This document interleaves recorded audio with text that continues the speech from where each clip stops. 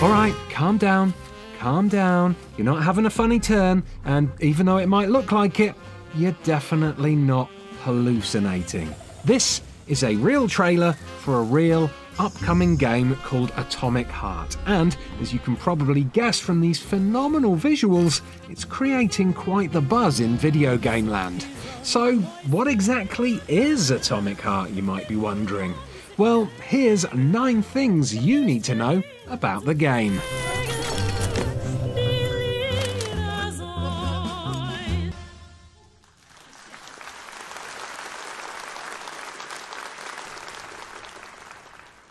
Atomic Heart is an adventure first-person shooter. Think something along the lines of BioShock, and it's set in an alternate universe version of the Soviet Union. Little to nothing is known about its mysterious development team Mundfish, although its website shows that the company is based in a swanky loft office in central Moscow.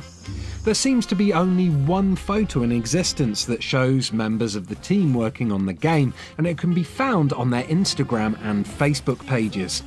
The picture shows 3 rather youthful developers planning out the game's story using a map and post-it notes.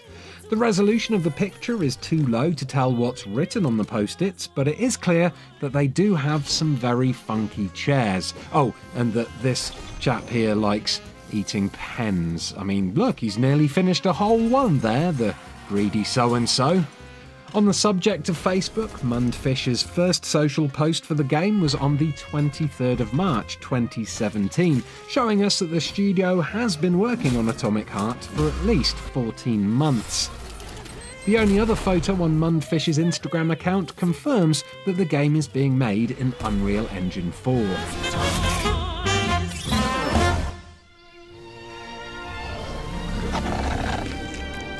Now, before I get into the nitty-gritty of Atomic Heart, it's well worth pointing out that Mundfish have another game in the works that's called Soviet Lunapark VR.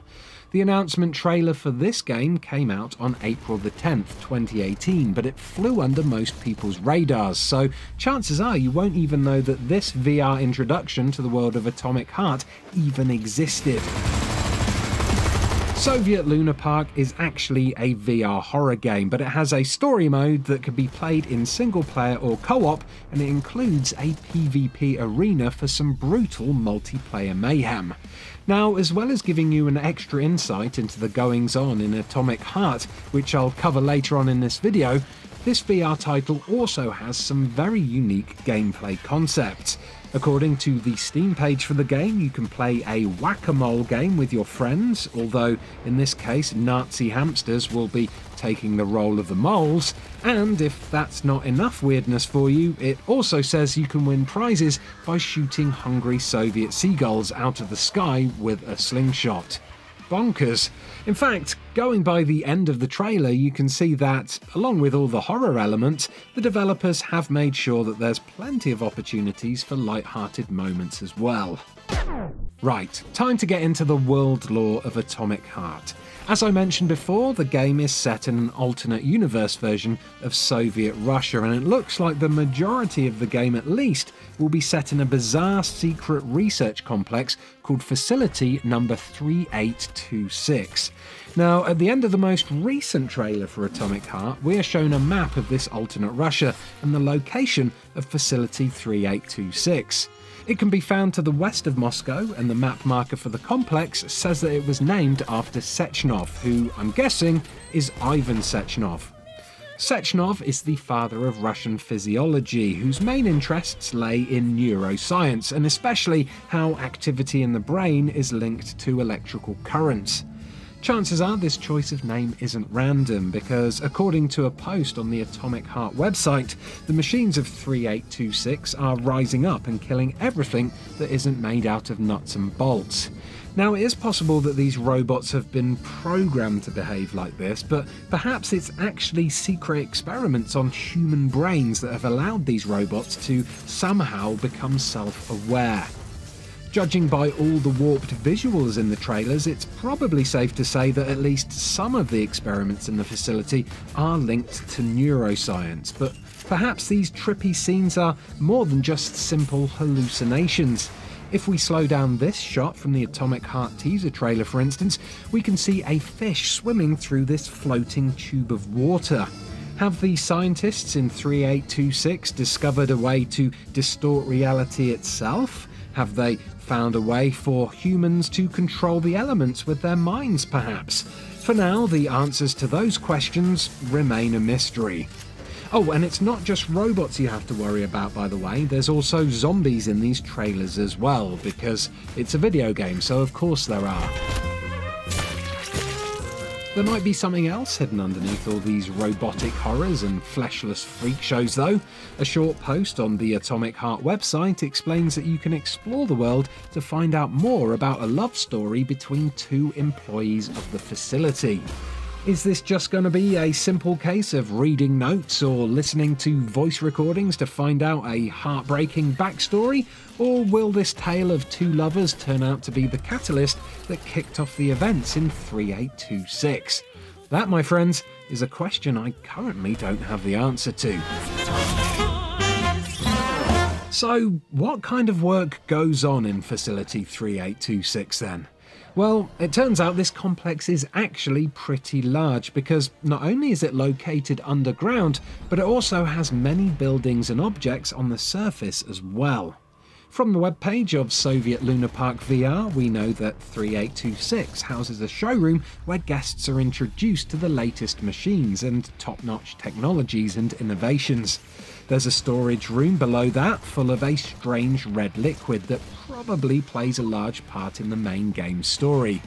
There's also an underground tunnel system because, of course there is, it's a secret underground base after all, and there's some kind of twisted theatre full of stabby robots.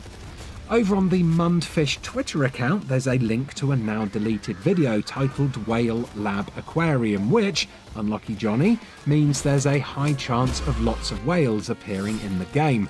Oh, and as you can see in all this gameplay, there's of course plenty of robo experiments going on inside and outside the facility itself. Now, if you're wondering who you're going to be playing as in Atomic Heart, wonder no more, as I can confirm you'll be playing as a special agent named P3, who has infiltrated 3826 to find out exactly what's gone wrong there. Nothing else is really known about P3, but you can see here that he wears distinctive leather gloves that have some kind of metal device or decoration on each of the middle fingers. Also of note is this watch, which, considering the lack of UI in this gameplay, is probably your health meter. Oh, and just below the thumb there you can see a P3 insignia because, I don't know, maybe P3 hates having his gloves stolen when he goes out to the swimming pool with his schoolmates or something. Shout out to this can of condensed milk, by the way, which I presume is P3's way of regenerating health. Milky. So if P3 is the protagonist, who is the antagonist? Well, it seems like there might be more than one, although details are still sketchy at best. On the Atomic Heart website, a short post cites experiments conducted by a Dr. Stockhausen as the cause for the dead rising from the grave.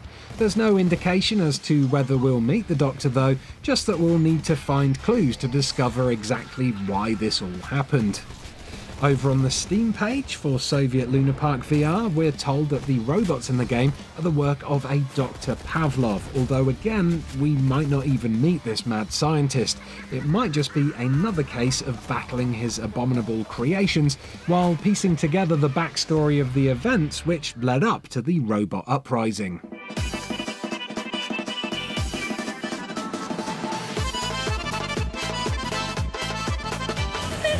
If you're wondering why you haven't seen many guns in this gameplay, it's because the combat system in Atomic Heart has an emphasis on close combat battles. You can see some sidestepping melee action here, for instance, which suggests that sometimes it might be better to avoid enemies altogether rather than just trying to fist punch something that's made out of steel.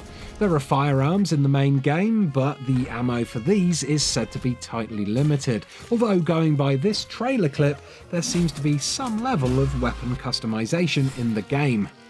Soviet Lunapark VR, on the other hand, looks like it's all about the shooty bangs. Pretty sure you won't need to worry about ammo in this one, as the gameplay here shows the player character fighting waves of bad guys with a bunch of different guns. So, after hearing all about it, I bet you're dying to know exactly when you'll be able to play Atomic Heart. Well, sadly, the date is yet to be announced. All we know at the moment is that it's coming out soon on PC, PS4 and Xbox One. Soviet Lunapark VR, on the other hand, is scheduled to come out on Steam sometime this month for HTC Vive and Oculus, but it's also due to come out on the PlayStation VR at an undisclosed date. And finally, yes, the trailer looks amazing, and yes, the enemy designs look spectacular, but let's not get our hopes up just yet. The Bioshocky vibes given off here remind me a lot of the hype surrounding We Happy Few when that trailer sprung up out of nowhere, and we all know how that one turned out, don't we?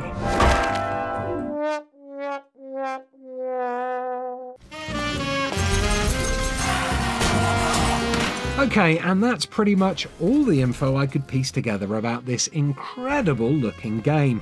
But what do you think about Atomic Heart? Are you excited for it, or maybe feeling cautious? Let us know in the comments below, and do like and subscribe to Eurogamer for more Atomic Heart coverage in the near future.